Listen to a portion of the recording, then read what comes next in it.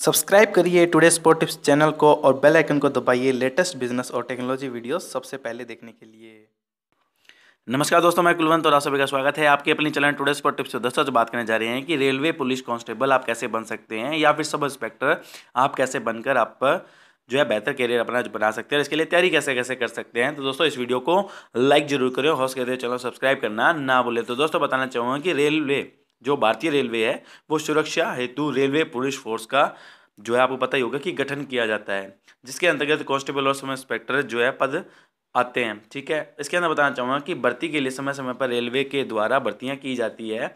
इन पदों का वेतन भी काफ़ी ज़्यादा आकर्षक होता है और इसकी सूचना जो है अभ्यर्थी को दी जाती है और आवेदन वगैरह भी आप कर सकते हैं। और काफ़ी ज़्यादा मात्रा के अंदर इसके जो है आवेदन वगैरह यानी कि अप्लाई वगैरह फॉर्म अप्लाई किए जाते हैं, जिसके कारण क्या है कि इसका कंपटीशन काफ़ी ज़्यादा बढ़ जाता है। अब इसके लिए दोस्तों बताना चाहूँगा कि अगर आप रेलवे सुरक्षा बल के अंदर आप जाना चाहते हैं तो आपके लिए योग्यता क्या क्या होनी चाहिए और कैसे आप इसके अंदर जा सकते हैं उसकी बात कर लेते हैं।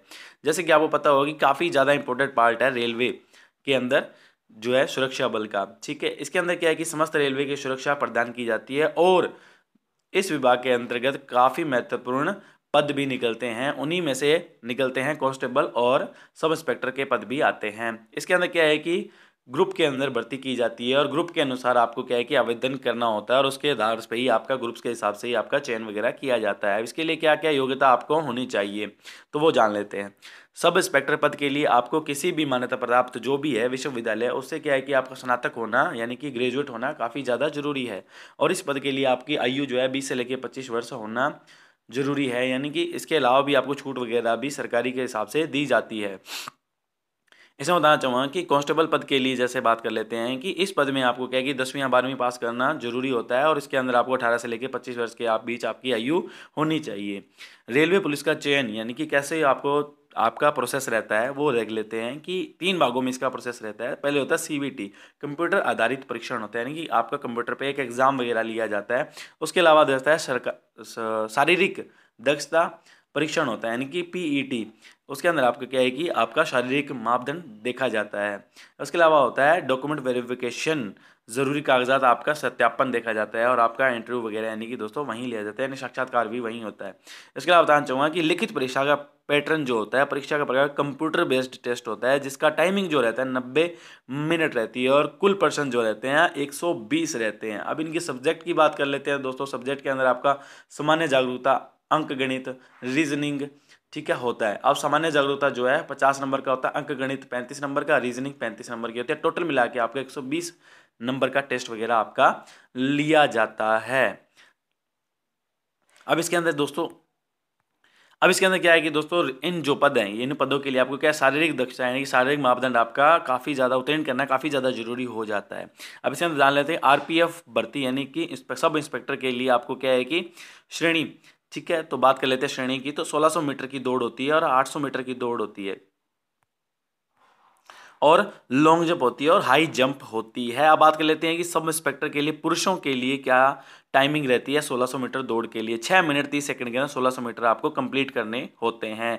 और लॉन्ग जंप की बात कर लेते हैं तो 12 फीट की लॉन्ग जंप आपको लगानी चाहिए और हाई जंप की 3 फीट 9 इंच की आपको हाई जंप लगानी होती है। वहीं महिला सब इंस्पेक्टर की बात कर लेते हैं तो आपके लिए 4 मिनट का रहता है कि 800 मीटर की जो दौड़ है वो 4 मिनट के अंदर बुक करनी होती है और लॉन्ग जंप 9 फीट की होती है और हाई जंप जो होती है 3 फीट की महिलाओं के लिए होती है।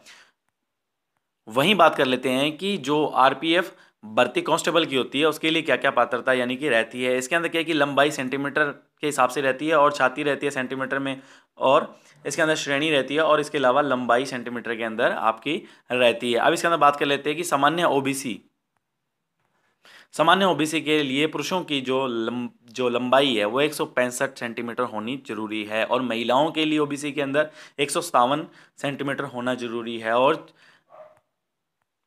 सीने वगैरह की बात कर लेते हैं तो 80 सेंटीमीटर यानी कि आपकी जो है छाती बिना फुले हुए होनी चाहिए और फुली हुई 85 सेंटीमीटर तक होनी चाहिए। अब बात कर लेते हैं अनुसूचित जाति और जनजाति के लिए पुरुषों की लंबाई क्या होती है 160 सेंटीमीटर और महिला के लिए 152। और छाती की बात कर लेते हैं बिना फुली हुई 76.2 और फुली हुई छाती के साथ 81.2 होती है। इसके अलावा बात कर लेते हैं कि गढ़वाल के लिए गोरखा, मराठा और डोगरा, कौमिन और अन्य श्रेणियों और के द्वारा जो है सरकार के लिए निर्धारित क्या क्या लंबाई सेंटीमीटर के अंदर कितनी होती है। तो इसकी लंबाई पुरुषों के लिए 163 और लेडीज़ के लिए 155, और सीने की बात करें तो 80 और 85 रहता है। 80 रहता है बिना फुलाए और 85 रहता है फुलाए हुए। तो ये कुछ शारीरिक मापदंड आपको उत्तीर्ण करना होता है। तो इस तरह से क्या है कि आप जो है रेलवे के अंदर, जो पुलिस के अंदर आप अंदर जा सकते हैं। और बताना चाहूँगा कि इसके लिए आपको तैयारी क्या है कि काफ़ी ज़्यादा करनी होगी और आपको एक टाइम टेबल बनाना होगा। टाइम टेबल बनाने के बाद आपको बताना चाहूँगा कि आपको मॉक टेस्ट वगैरह होते हैं, उनकी भी आपको रिहर्सल करनी होगी और रीजनिंग के लिए भी आपको तैयारी करनी होगी और प्रैक्टिस वगैरह भी आपको दिन में आपको 3 घंटे कम से कम करनी होगी। और इसके अलावा दोस्तों आपको स्पीड बढ़ानी होगी क्वेश्चन को हल करने के लिए। तो दोस्तों इस तरह से क्या है कि आपको मॉडल पेपर भी आपको मिल जाते हैं, उनमें आपको उनको हल करके देखना होगा कि उनको आप कितनी देर के अंदर हल कर पाते हैं। 90 मिनट के टाइम के अंदर आप कर सकते हैं या नहीं कर सकते हैं। आप 80 मिनट के अंदर करने की कोशिश करें ताकि आप 90 मिनट में वहाँ पे जब रियल एग्जाम हो वहाँ पे अटेम्प्ट आप जरूर कर ले। और सामान्य ज्ञान और रीजनिंग वगैरह की और अंक गणित की आपको तैयारी काफ़ी ज़्यादा करनी होती है। इसके अलावा दोस्तों आपको क्या फिजिकल टेस्ट के लिए भी काफ़ी ज़्यादा रिहर्सल करनी होगी, आपकी दौड़ यानी कि उस पर भी ध्यान देना होगा। इसके अलावा आपको दोस्तों अपना मेडिकल टेस्ट जो है करवा लेना चाहिए कि आप शारीरिक रूप से पूरे स्वस्थ हैं या नहीं है, वो आपको पता चल जाएगा। तो दोस्तों इस तरह से क्या है कि पुलिस, जो रेलवे पुलिस है उसके अंदर आप जो है आगे अप्लाई कर सकते हैं और उसमें आप सक्सेस भी हो सकते हैं और गवर्नमेंट जॉब आप हासिल कर सकते हैं, वो भी रेलवे पुलिस की। तो उम्मीद करता हूँ आपको वीडियो पसंद आई होगी। वीडियो को लाइक करें, शेयर करें, हो सके तो चैनल सब्सक्राइब करना ना भूलें, क्योंकि मैं आपके सामने ऐसी वीडियोस लेकर आते रहता हूँ। तब तक के लिए दोस्तों जय हिंद, वंदे मातरम।